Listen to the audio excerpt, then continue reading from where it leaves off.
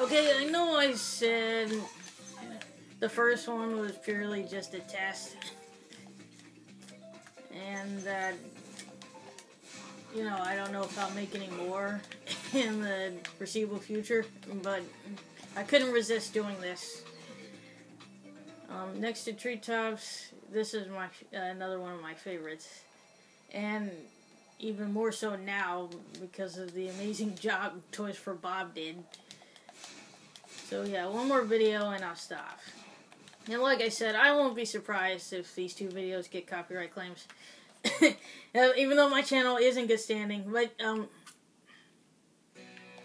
as long as I'm doing this, I may as well mention something similar that happened to me when I was starting out.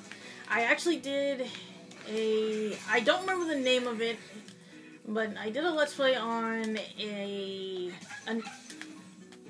Namco arcade game. It was pretty much a space shooter. I can't remember the name of it. It wasn't Galaga. But, whatever it was called. Yeah, I actually did, have a problem with that. The enemies here can be quite frightening, but you should watch the fools. I'd rather flame the fools. Now you're thinking. So yeah, I did get a copyright strike for that. Oh, here's something different about this. You can actually charge the Cupids now. I don't think you could do that in the original. I don't remember. I haven't played the original one forever. So, yeah, tell me if they did change that. But yeah, I got a copyright strike for that arcade game, and I'm actually not sure why. I actually had another copyright strike when I did the Lion King Let's Play for the Sega Genesis, because it had Can You Feel the Love Tonight playing during the credits.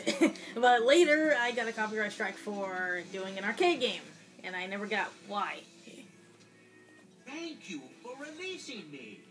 I love the new designs for the dragons in Dreamweavers, by the way. I love pretty much most of the designs.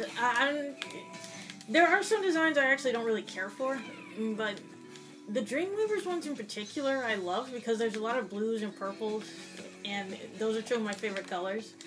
Plus, there's more emphasis on like stars and constellations. The dragons look more.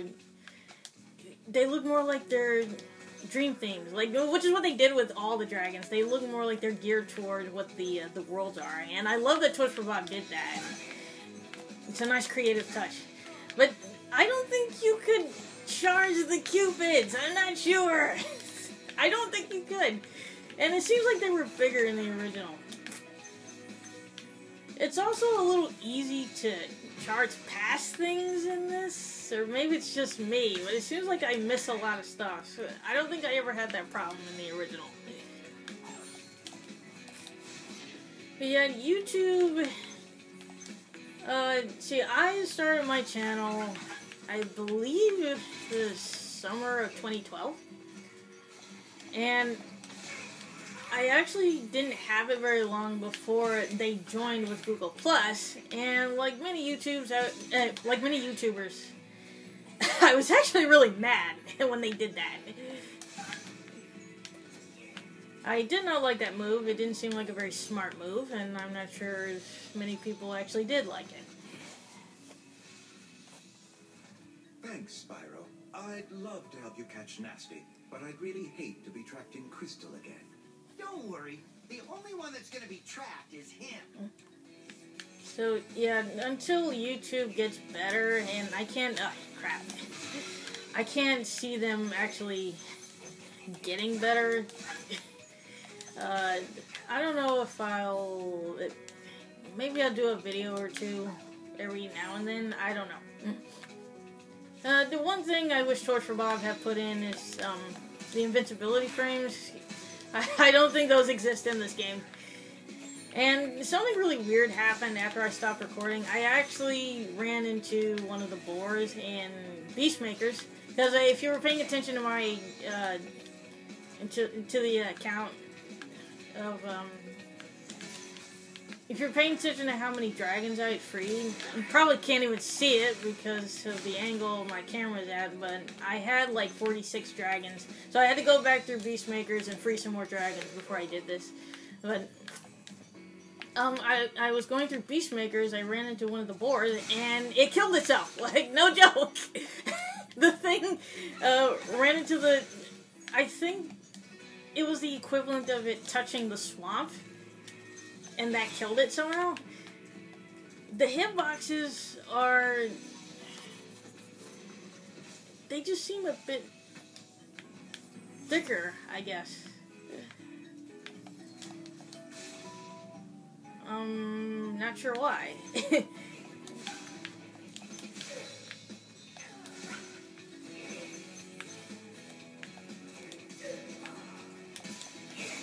Ugh. I actually, I kind of like that you can charge the cupids now. Because I really don't remember you being able to do that in the original. Oh, and I love this. Yeah, I did get hit just now, but Sparks matches me now. We're both blue.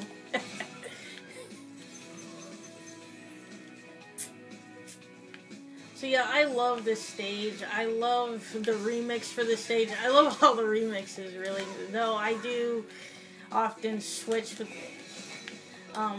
between soundtracks. That's something I really, really like to do. And you know what? I may as well show you something. You know, I think you just might be the dragon to defeat Nasty Look.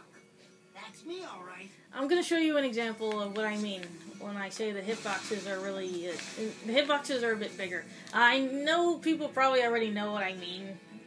If you've played this as many times as I have, you probably already know what I mean. But, I'm going to show you maybe one of the best examples. I also like that you can play with Spyro during the loading screens.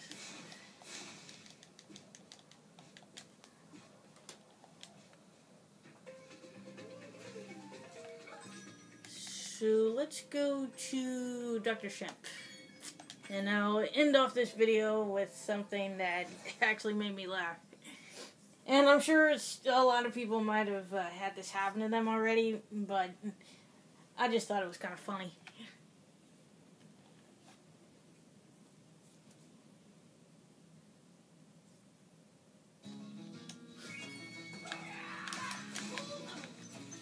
Also, it seems like a lot of enemies are a little quicker on the draw than the old ones. Particularly the dogs in Dr. Shemp. Okay.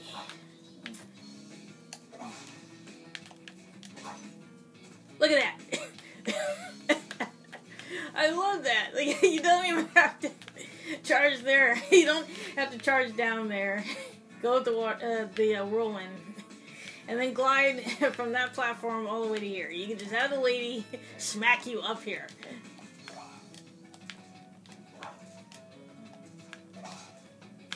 So, yeah, thanks, lady.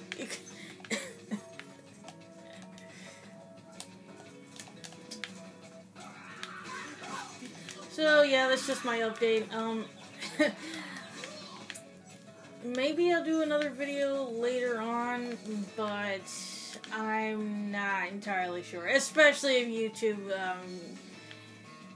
is stupid and gives me copyright strikes for this. I'm pretty sure they will. A lot of YouTubers that I like have had that problem. And I feel like if I continued, it'd probably do the same thing to me. So, when I upload this, I guess we'll see what happens.